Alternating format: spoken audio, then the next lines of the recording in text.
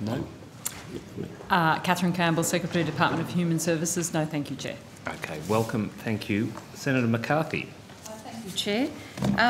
Ms Campbell, I just wanted to go straight to a question that I just asked previously from budget paper number 4, just to understand where to look for certain items.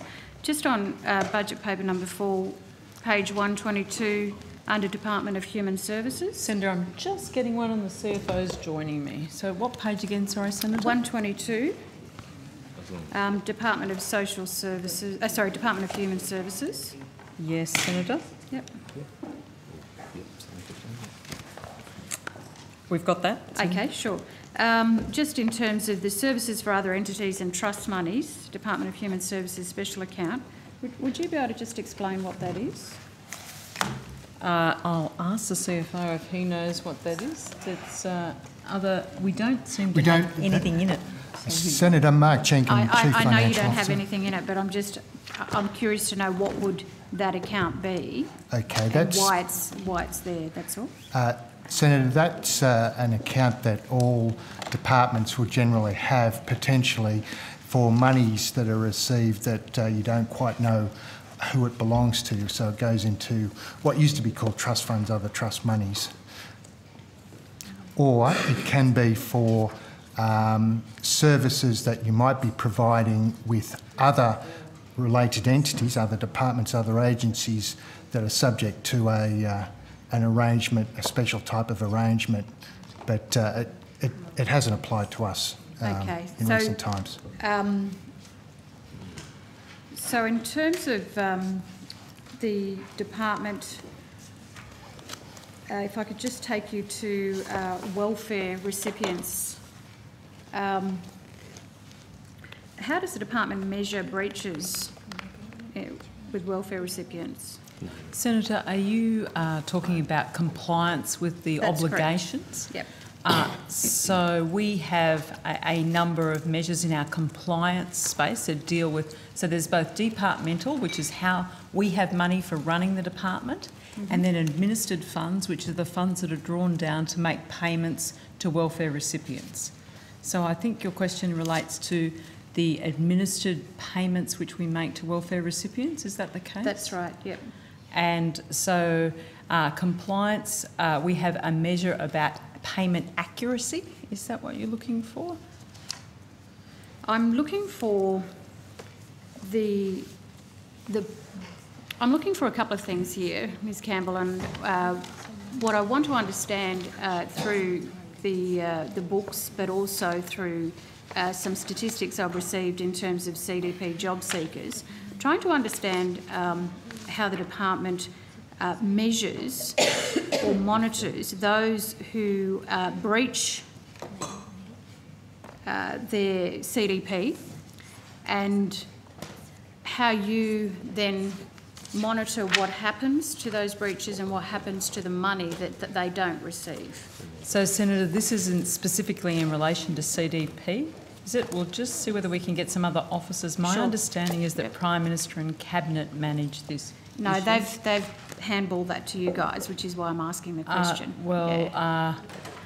I'm not sure we're going to be able to help you. We might have to take it on notice, because my understanding is that is Prime Minister and Cabinet. We'll see whether we have an officer who can assist with that, but Prime Minister and Cabinet are responsible for those programs. Yep. So I don't think that we actually have even the data that relates to compliance with respect to CDP. All right, I'll just go help elaborate just to give you an understanding of the conversation. When Prime Minister and Cabinet's office provides the providers with funding, and the providers then have to find jobs for example, 100 CDP participants. And of those 100 CDP participants, they may provide jobs for 50.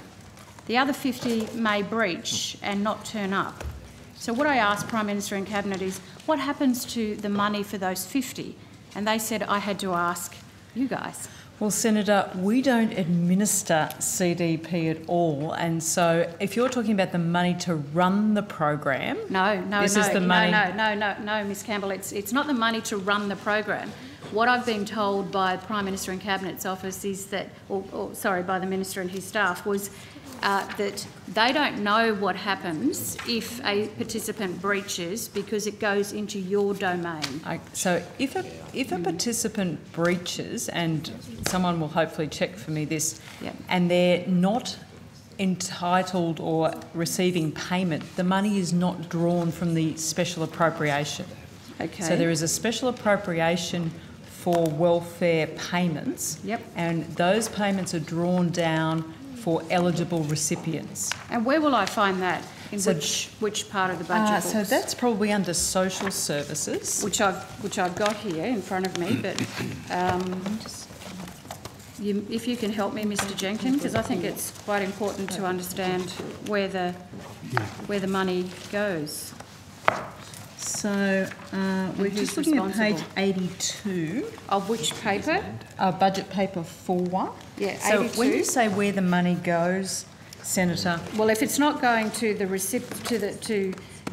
CDP participants who are breached and their money stops for 8 weeks or longer, where does the money go? well, the nature of a special appropriation is that money is only drawn down as it's paid. Okay, so where is those- it on page 82? Just so we can have an understanding then of how the dollar figures stack up with the number of breaches across the country of the money that's withheld. So, Senator, the special appropriation payments would be estimates of the Yep. likely drawdown against those special appropriations on an annual basis. Yeah, okay, so where are we looking at here? Who's On page 82. So page 82, if you go across the top line, Yep, outcome 1. I don't know which payment you're talking about, so I'm not sure which one is. You're probably talking about New Start, do you think? Is that the payment type we're talking about? We're just... Most likely, yeah. So I'm just trying to work out whether New Start is in outcome 1 or 2, but if you go right over to the right-hand side, you'll see very large numbers. Yes, absolutely. So they're the special appropriation estimates. Yep. But the nature of a special appropriation is that it is available to make those payments as eligible claimants or recipients claim. But if people are penalised and therefore not claiming those payments, the money, it doesn't go anywhere. It's just not drawn out of that as special appropriation. So would you be able to provide for me, and I don't expect you to do it now, but just how many people would not be receiving money that would be in that? Okay, so possibly that's PM&C, and the Department of Employment would be... PM&C would be the best people to talk to about which of the CDP recipients are not receiving monies, because we don't administer that program. Okay, so help me to understand this, because if a CDP participant has a problem, they then ring Centrelink. So it depends... Just let me finish. So they then ring Centrelink with whatever that particular issue that they have, and some wait for 2 hours, up to 5 hours, to speak to a Centrelink operator. I'm trying to unpack here, because it's so confusing for people out there. I'm trying to unpack here just what is the responsibility of Centrelink in this process for that old man trying to ring up and find out after 5 hours on the phone. So it's we hard would be very interested to find out this example of 5 hours, because that's not our statistics. But I'm trying to understand, when you say older person... Oh, well, anyone. So is this in this case, this it was related to CDP, or is this not related to CDP? It's all related to CDP. Okay. Because the participants have to actually ring to Centrelink. We might see whether we can find someone who knows the interaction with CDP. I've got it here. Okay, thanks, Ms. Yeah, Senator Jill Charker, Deputy Secretary. We, as the Secretary's noted, CDP has prime responsibilities for that is managed under Department of Prime Minister and Cabinet, as the Secretary's noted. But the policy in relation to job seeker participation and compliance lies with the Department of Employment. Our role is around assessing job seekers' eligibility for income support, referring job seekers who have mutual obligation requirements to CDP providers, making ongoing income support payments to those customers who are eligible and payable for those payments, identifying where we might need to do an employment services assessment to determine a job seeker's possible barriers to employment, assessing and applying exemptions from mutual obligation requirements for things like, for example, medical incapacity, cultural, business and other special circumstances, administering the payment of the approved program of work supplement to job seekers who are participating in an approved program of work, such as Work for the Dole, investigating reported non-compliance with compulsory mutual obligation requirements and determining whether a financial penalty applies, and also supporting customers more generally through remote service delivery in remote area service centres and agent services.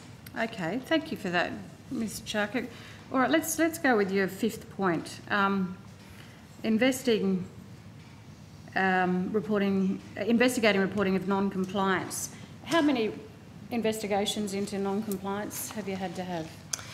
I don't have the specific number here, Senator, but I'm sure that we can obtain that. Yeah, that would be good. If you'd like to take it on notice, that would be good. Yeah, we can do that. And what about the penalties applied? How many penalties?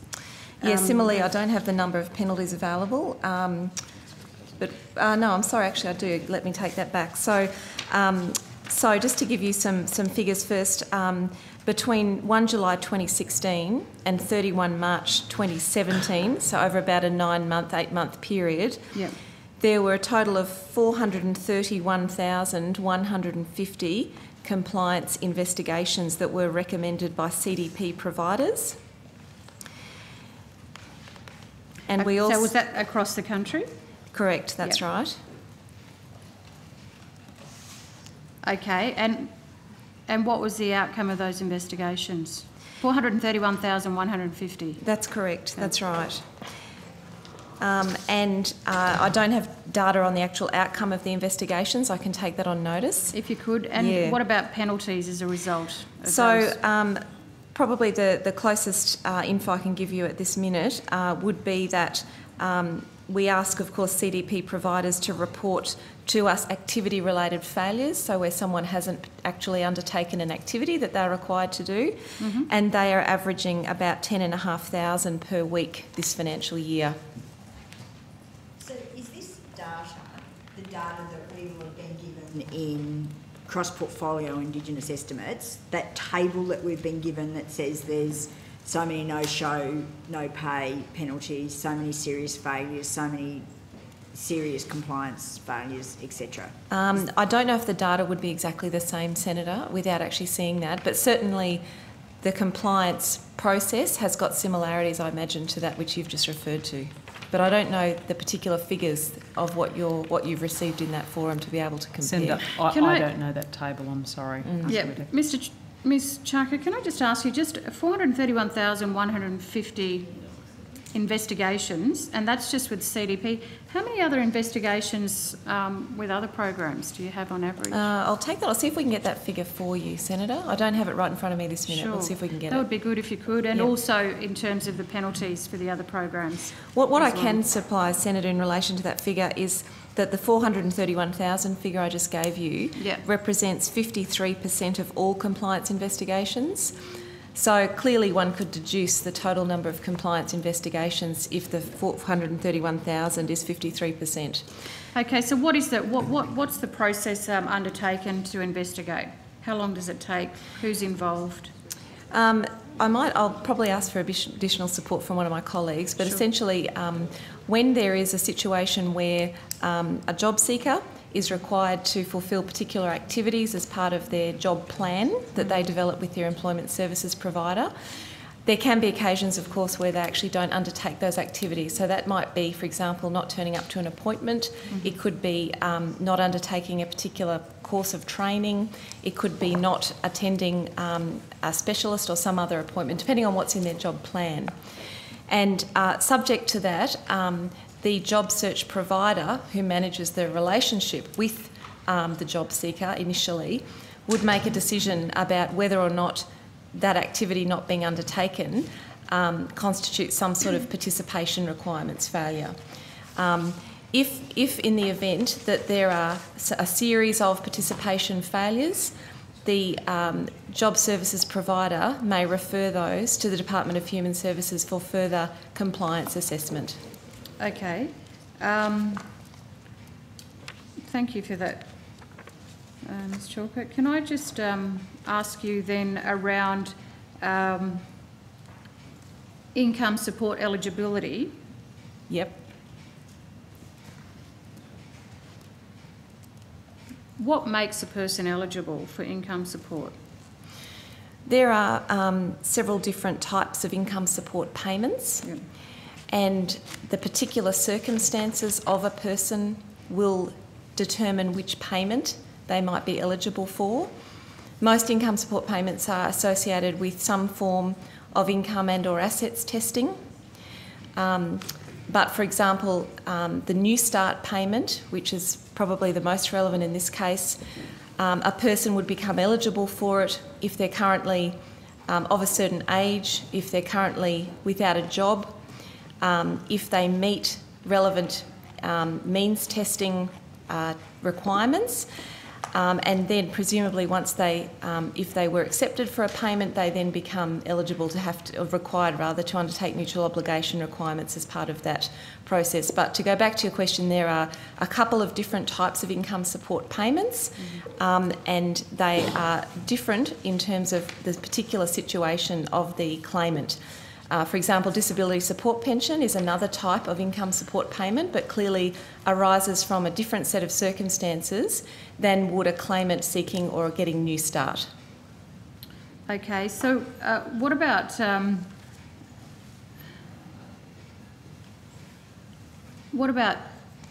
the way you engage with people through Centrelink? Are there outreach to communities, or do people have to come into? Senator, we'll just ask somebody else to come to the table to talk Sure. about how we do this. We have a number of remote service centres, as well as a remote servicing program of activity, as well as a broad range of agents and access points where people are able to access services. But we'll just see whether we can get someone with some statistics on that. No worries, thank you.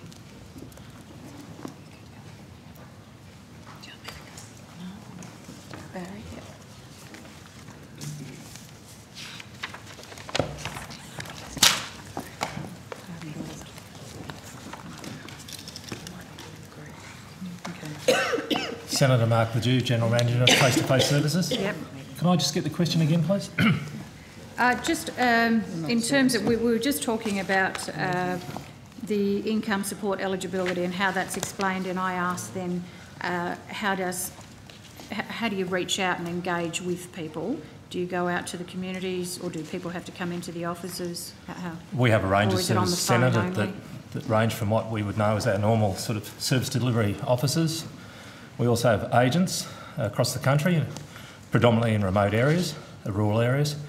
Access points which provide services, but predominantly just access to our phones and computers without assistance. And then we have remote servicing, where we proactively, effectively fly in or drive to remote services and provide those services on a face-to-face basis. And has that been increasing or decreasing? I'd have to take that on notice, Senator. My understanding it's remained static for some time. Okay, so there are no offices or no reduction in outreach in any offices across the country? We, Mr Ledoux's team, look at requirements, number of people who need services, and they may adjust programs, some more in one location and less in another, but not across the board. There hasn't been any decrease in services in recent times, Senator. Okay, so can I just go back to the program in terms of the department's role in the CDP program? What exactly is your role? So this, Dr. Charker took us through all those initial referral points. The actual conduct of CDP is not done by the Department of Human Services. So PM&C. PM&C manage that process. Okay, and does the department oversee the comprehensive compliance assessments? The department certainly has a role in investigating reported non-compliance with compulsory mutual obligation requirements. It does. Is it So yes, it Senator. does. Yes. Okay, so how many have you done in the year to date? We probably have to take that on notice, Okay. Senator. Are you're only interested in CDP At this stage, yes. participants? Thanks, Ms Campbell. So CDP participants are twice as likely as other job seekers to be found non-compliant through the CCA process. Does DHS have an explanation for that? Senator, I think we're not as deeply involved with CDP as, for example, PM&C would be. And I think PM&C have a much greater understanding of how the process works and what generates non-compliance and goes through to CCAs. So I think in the first instance, they are still better positioned to be able to answer these questions about the CDP program itself. So you have nothing to do with it then? What we've said, we've gone through all the parts that we play in the process, but the actual CDP process, the program itself is run by the Department of Prime Minister and Cabinet. They then refer people back to us for complex assessment. What's CCA stand for? Complex compliance. Complex compliance assessment, and then we work with those participants to determine what's going on there. But the actual program itself is run by PM&C. So who's conducting the CCAs for remote Indigenous clients then, Ms Chapel? I'd have to take advice. We'll check that, Senator, and confirm. Okay. Also, could I have an understanding of their qualifications? Are there any interpreters? Senator, as a general, we work in community with interpreters. We try and use interpreters when they're available, or we use phone lines. We often use a number of our staff. That's good, Ms Campbell. Local language. That's good. I just want to understand how it's. I just want to know how it's broken down. That's all. So, what oversight does? Sorry, I've gone through that with you. But what funding, or how much is the funding do you receive specifically around CDP? So, Senator, we're funded on a per recipient basis. And how much is that? We have a different amount per employment, per type of payment. So we get a different amount for New Start, aged care. How much is the New Start one? I don't have that with us, Senator. We'd have to take that on notice. Okay, so if I could have a breakdown of how much per participant for each, whether it's New Start, aged care, disability, if I could have those figures, that would be very good. Thank you. So which Centrelink phone lines are CDP clients expected to ring for assistance? Senator, we'll see whether we can find out which number they're meant to ring. Is there a general compliance line? We'll find that out in the next couple of minutes. We'll just find that out in the next few minutes and give you that number. And just what is the current wait time for that phone line? We'll see what numbers we can get, Senator. And does the department collect data on the number of calls it receives by geographical location? It's hard to know sometimes where calls are coming from. I don't think we're able to capture that. But if you're speaking to a client, wouldn't they identify who they are and where they are? They may identify who they are, but not necessarily where they are. Okay. In many of these cases, when they're accessing our phone lines from either an agent or one of our remote service officers, then we would probably So do know. you monitor a client who's rung in and says, my name is Joe Brown? You look up Joe Brown, his birth date, and you see that perhaps he comes from Hermannsburg in Central Australia. Do you monitor that? When you say monitor, what would you mean? Just what you've answered, the question previously. So we would... do you collect data on those calls? I don't know. We have many calls. I don't think we collect on where they're individuals. No, we don't, Senator. Okay. We'd know that the person called in because we would put it in their record if there was an adjustment, but we don't record where the calls come from. You don't record where the call or where the caller is from. That's correct? Is that what you're saying? I don't think so. Senator, Mr Barry Jackson, Deputy Secretary for Service Delivery Operations. Firstly, I can go back to your earlier question about which phone line. Yes. There is not actually a dedicated phone line for CDP, but people would call in on their particular line that they wish to make inquiries on, whether it be a New Start line, and we can certainly provide information as to the wait times for the various phone lines that we do have in. Yep. And we have provided that previously to the committee, and so that's a fairly standard question that we do get on a number of occasions. And do you provide interpreters? Say, for example, Pirinjara, Aranda? We certainly provide interpreters, Yep. and equally, as the Secretary mentioned, we also have a number of Indigenous servicing officers out in the communities, which do certainly assist with And the staff. how many of those officers are there? I can find that out very quickly. This is Indigenous officers? That's correct, yes. Yeah, if you could, that would be great. Absolutely, I'm sure someone will bring that to the table. Could you also provide how many Aboriginal interpreter languages you use Yep, we can for certainly- the thousands and thousands of CDP participants? Absolutely, we can those? provide that information. Okay. And at the last estimates meeting, we certainly heard that 29 million calls couldn't get through to Centrelink. Do you take this into account when CCAs are conducted? In what regard, Senator? Oh, just in terms of the comprehensive compliance assessments.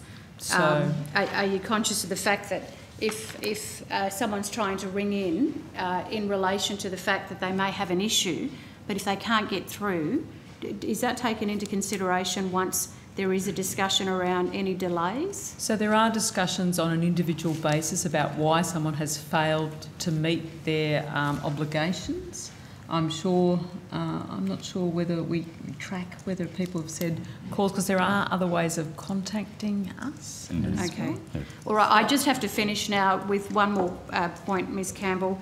I've certainly been around Central Australia, and in terms of wait times, I have been told that it is 2 and in one instance 5 hours that someone sat on a phone in a community which had no mobile phone coverage. So I just want to relay that there are serious issues there about access to Centrelink. And Senator, when we hear about anomalies like 5 hours, we can do service recovery, we can go through our records and try and determine what actually happened. And we are able to do that if people can give us specific details. Absolutely. Thank you. Thanks, Chair. Thank you very much, Senator McCarthy. Look,